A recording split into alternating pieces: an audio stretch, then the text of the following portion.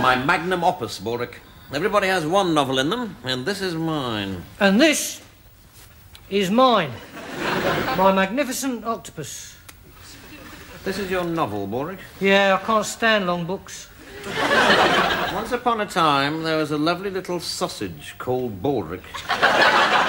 And it lived happily ever after. It's semi-autobiographical. And it's completely, utterly awful. Dr. Johnson will probably love it. Speak of the devil. Well, I'd better go and make the great doctor comfortable.